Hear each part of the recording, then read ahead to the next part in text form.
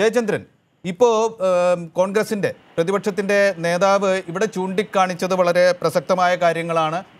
ഒരുപക്ഷെ CBI അന്വേഷണം demand ചെയ്യാവുന്ന ചില ഘടകങ്ങൾ അതിൻ്റെ ഉള്ളിലുണ്ട്. പക്ഷേ ഇങ്ങനെ ഒരു വലിയ ഒരു തർക്കം കേരളത്തിൽ നടക്കുന്നു. സംസ്ഥാന സർക്കാരിനെ അതിലേക്ക് വലിച്ചിഴയ്ക്കുന്നു, അല്ലെങ്കിൽ മുഖ്യമന്ത്രിയുടെ ഓഫീസിനെ അതിലേക്ക് പരാമർശിച്ചുകൊണ്ട് പലതരത്തിലുള്ള പ്രസ്താവനകളൊക്കെ പുറത്തു വരുന്നു. അപ്പോൾ വളരെ നിർണായകം, നേരത്തെ പറഞ്ഞതുപോലെ ദേശവിരുദ്ധ ആംഗിളൊക്കെ ചർച്ച ചെയ്യപ്പെടുന്നു. തീർച്ചയായും ഇപ്പോൾ ഇത് കണ്ടെത്തിയ കസ്റ്റംസിനെ നയിക്കുന്ന കേന്ദ്രത്തിന്, അതിൻ്റെ വിവിധ മന്ത്രാലയങ്ങൾക്ക് ഒക്കെ ഇതിൽ എന്തെങ്കിലും ഒരു അഭിപ്രായം പറയേണ്ടതല്ലേ? അവരിൽ നിന്ന് ന്യായമായ അന്വേഷണം നടക്കും. ആവശ്യമെങ്കിൽ ഇതിലപ്പുറത്തേക്ക് അന്വേഷണം പോകും. ഇതിൻ്റെ ഉറവിടം കണ്ടെത്തും. ഇത് എത്തേണ്ടത് എവിടെയാണോ അവിടം കണ്ടെത്തും എന്ന തരത്തിലുള്ള ഒരു പ്രതികരണം ഇതുവരെ വന്നിട്ടില്ല. അത് ആരാണ് പറയേണ്ടത് എന്ന് എനിക്കറിയില്ല. വിദേശമന്ത്രി ജയശങ്കറാണോ, ആ വകുപ്പിൽ തന്നെയുള്ള നമ്മുടെ മലയാളിയായ മുരളീധരനാണോ, ഇനി കസ്റ്റംസാണ് ധനകാര്യമന്ത്രിയായ നിർമ്മല സീതാരാമനാണോ, ഇനി വ്യോമയാന മന്ത്രി തന്നെയാണോ പറയേണ്ടത് എന്നൊന്നും എനിക്കറിയില്ല.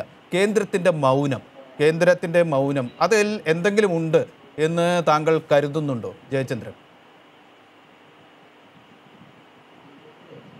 ഇതിനോടൊപ്പം അല്ലെങ്കിൽ അതിന് മുൻപ് പ്രധാനമായി അടിവരയിട്ട് നമ്മൾ കാണേണ്ട വളരെ പ്രധാനപ്പെട്ട ഒരു സംഗതിയുണ്ട് NBC.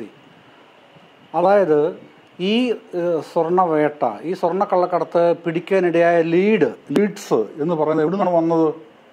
അത് ആരും സംസാരിക്കുന്നില്ല. ഈ വിമർശകർ മനഃപൂർവ്വം അവഗണിക്കുകയോ മറന്നുപോവുകയോ ചെയ്താണോ എനിക്ക് അറിഞ്ഞുകൂടാ. ഇത് കേരള പോലീസിൻ്റെയാണ് ലീഡ്.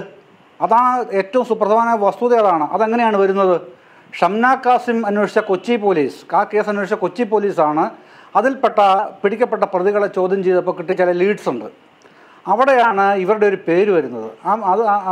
അതൊരു പ്രത്യേക അറിയാമല്ലോ എന്താണ് ഇവർ തിരുവനന്തപുരത്ത് സ്വാധീനമുള്ള സ്ത്രീ എന്ന അർത്ഥത്തിലുള്ളൊരു പേരാണ് പറഞ്ഞത്. ഞാനത് പെട്ടെന്ന് പറയാം.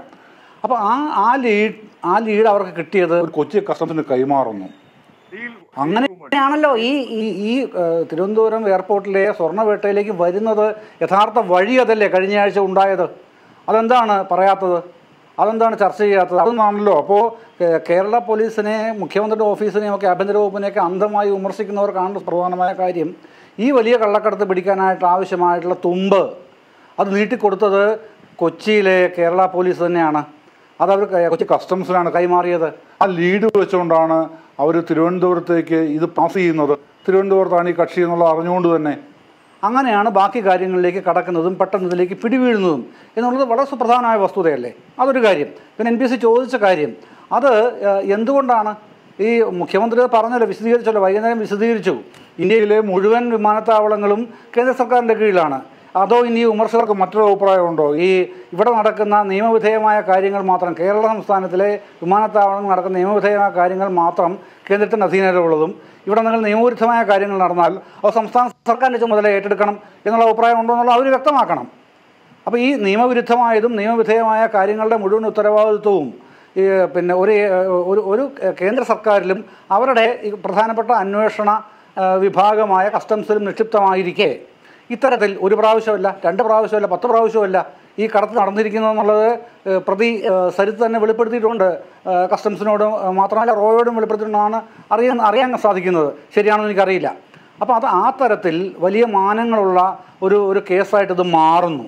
മറ്റ് ഇപ്പോൾ നമ്മുടെ കസ്റ്റംസിലുണ്ടായിരുന്ന ഇദ്ദേഹം ശ്രീ നവാസ് ചൂണ്ടിക്കാണിച്ചതുപോലെ മറ്റ് സംസ്ഥാനങ്ങളുടെ എയർപോർട്ടുകൾ മുൻപ് തന്നെ ഉണ്ടായിട്ടുണ്ട്. ഈ ഡിപ്ലോമാറ്റിക് ബാഗേജ് എന്നുള്ള തന്ത്രം പ്രയോഗിച്ചിട്ടുണ്ട്, അറിയാം. പക്ഷേ ഇത് പ്രയോഗിച്ചത് പിടികൂടാൻ ഇടയാക്കിയത് ഈ ഷംന കാസിം കേസാണ്.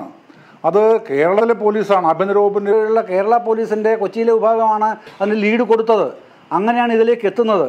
അങ്ങനെയാണ് ഇത് പെട്ടെന്ന് അന്വേഷിക്കാനും കണ്ടുപിടിക്കാനും കഴിയുന്നുള്ള, ഞാൻ ആദ്യം പറഞ്ഞ അടിവരയിട്ട് എടുത്തു പറയേണ്ടുന്ന വസ്തുതയാണത്.